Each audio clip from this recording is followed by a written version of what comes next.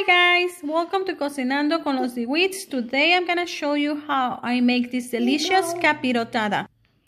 This is kind of like a fruit cake that we make during Lent, but you can make it for any occasion, and it's so delicious and it's so easy to make. So I'm gonna show you how to make it. Some of the torta bread in slices and let it kind of dry overnight in a tray like this for 24 hours. And then the next day when the bread is dry, we can start working on our capirotada. Okay, my bread already sat for 24 hours on a tray, so it's kind of dry now. So we can start making our capirotada. The ingredients that we're gonna need for the capirotada are raisins.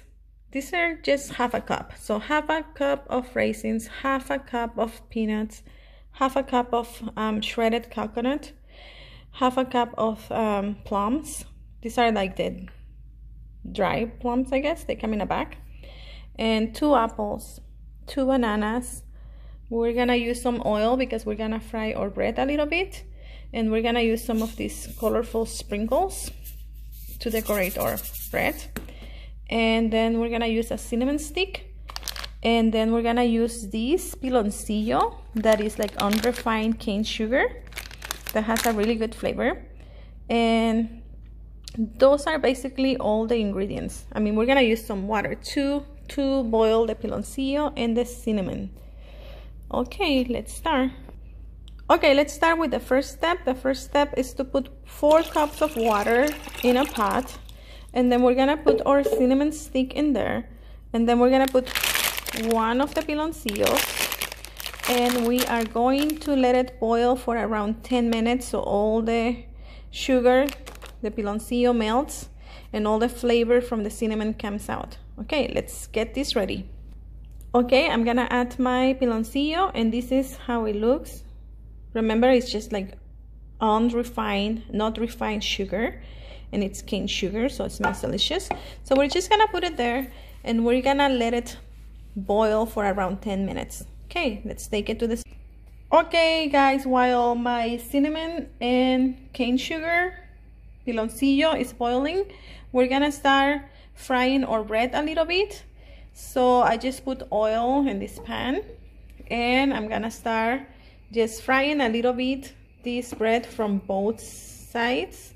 And a lot of people don't fry it, they just like kind of roast it in a pan, but I like to fry it because it gives it a little flavor, and it's like a very unique flavor that I like. So we're gonna be frying our bread.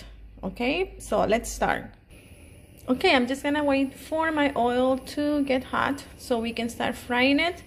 I didn't put a lot of oil in my pan because the bread is dry and it's gonna absorb a lot of oil, and I don't want my bread too oily, so I just put a little bit of oil, and I'm gonna start frying the bread, and then if I need more, I'm gonna keep adding oil little by little. Okay, my oil is hot now, so I'm gonna start putting the bread there, and it doesn't have to be completely fried. I just want both of the sides to be a little bit roasted. So I'm just gonna put as many as I can fit in my pan, and then I'm just gonna let them sit for a little bit, and then I'm gonna start flipping them so the other side cooks. You can hear that the bread is starting to fry, so I'm gonna keep adding more. Okay, I'm gonna start flipping all my bread so it gets oil from both sides. As you can see, it's starting to like toast a little bit, fry with the oil. See, that's the color that we want. But I'm turning it. If not one side, it's gonna absorb all the oil. So I want both sides to get kind of that rose color, a little bit of oil, and fry.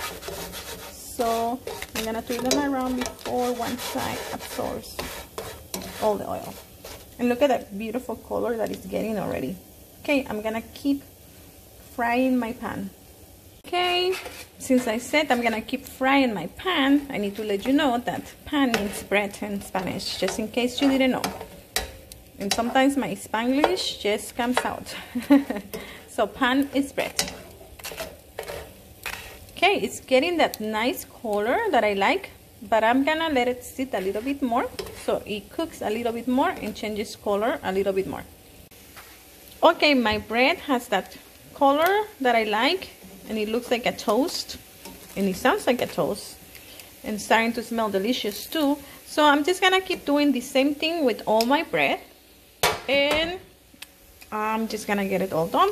While I'm doing this, remember, my cinnamon and cane sugar, piloncillo, is started to boil, so I'm gonna lower the fire a little bit. And we are going to let it boil for 10 minutes.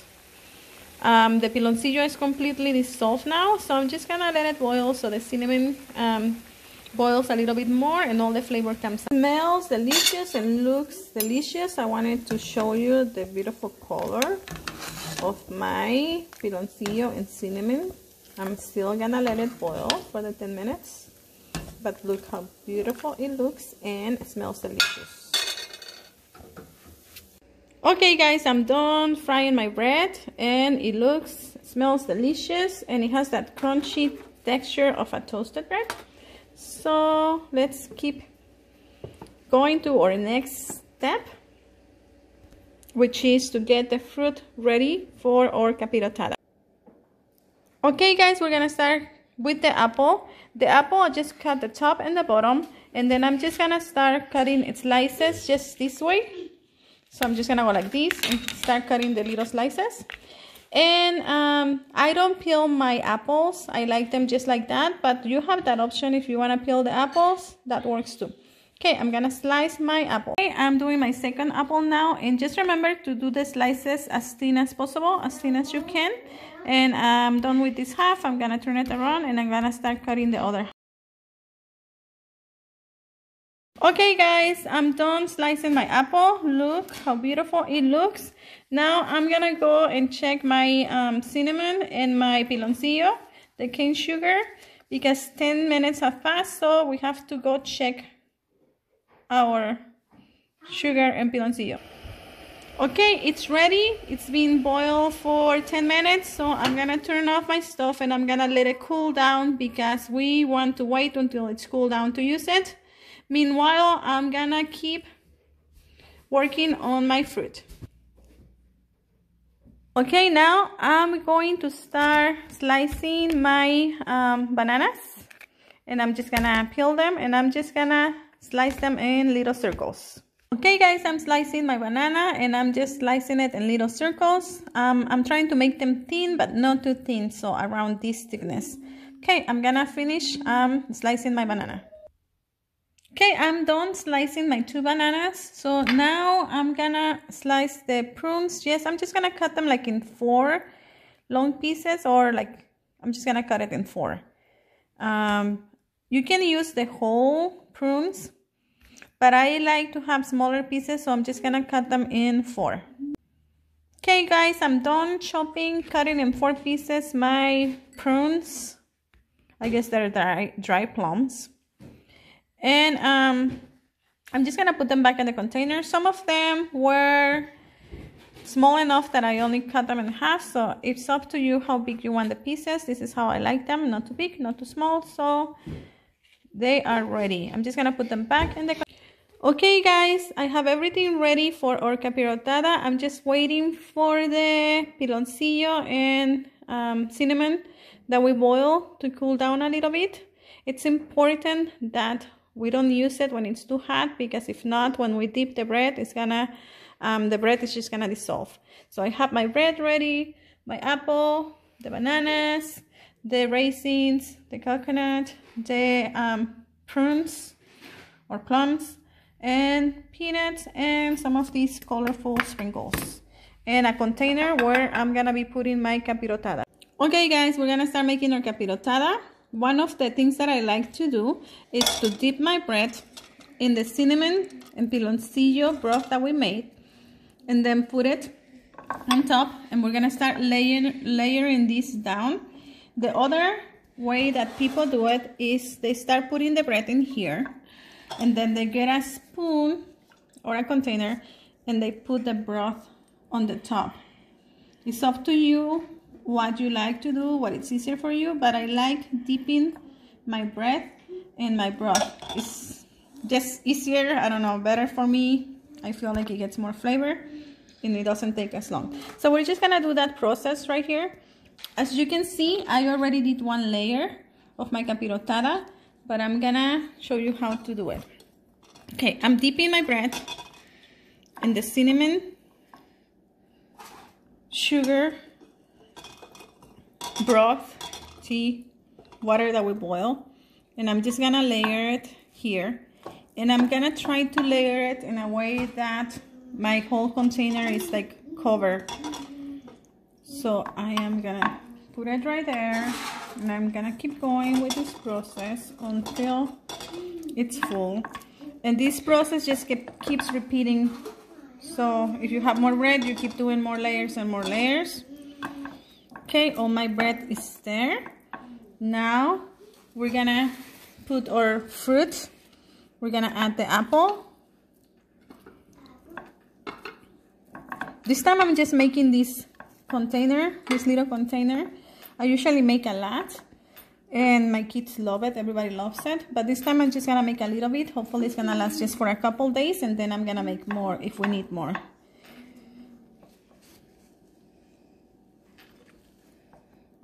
Okay, I have my apple there. Now I'm gonna add the banana and try to cover the whole surface.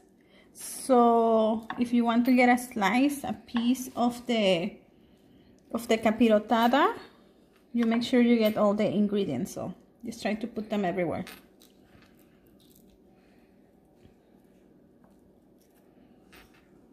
And it doesn't matter what order you do it. I like to do it like this. You can do the banana first, the apple first, or the other ingredients first.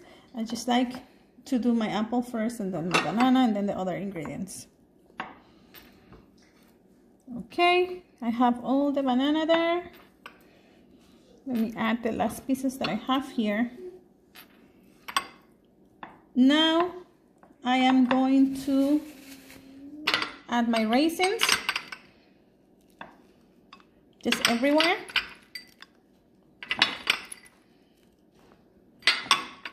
Try to cover everything. Try to put them everywhere. I guess it was a perfect amount. Then I'm gonna add the shredded coconut. I got the sweet coconut, so it's gonna have such a good flavor. Please remember to subscribe to my page to follow my recipes and activate the bell and invite everybody to my channel, please. Now I'm gonna add the prunes. We call them ciruelas pasas. And I'm gonna add them everywhere. And then I'm gonna add the peanuts. Like I said, I bought these peanuts that were roasted already. You can buy the unsalted, unroasted, just the plain peanuts, and that works too. It's up to whatever you want to get. And now the last thing that I like to add is the sprinkles. They are so colorful, and we're gonna let this sit in the fridge for around an hour to 2 hours, just so it cools down, because I like to eat it cold. If you like to eat it warm, I guess you can eat it warm, but usually I put it in the fridge for around an hour. Look how beautiful it looks. Now I'm gonna add some of this juice on the top. Not too much, but I'm gonna add some so all the ingredients kind of mix together, kind of melt together, and it has such a good flavor. And there it is, the delicious capirotada. Okay guys, my capirotada was in the fridge for a little bit more than an hour, so it's ready. If you can see, all the colors and the flavors started mixing together. So let's cut a little piece and try it. Okay, let's get a little piece, cut a little piece of this capirotada and put it on our plate. And look at my capirotada, so delicious. I already cut a piece to try it, and look at the bread. It's nice and soft and moist, but it's not too soft. It's just perfect. Delicious. Enjoy.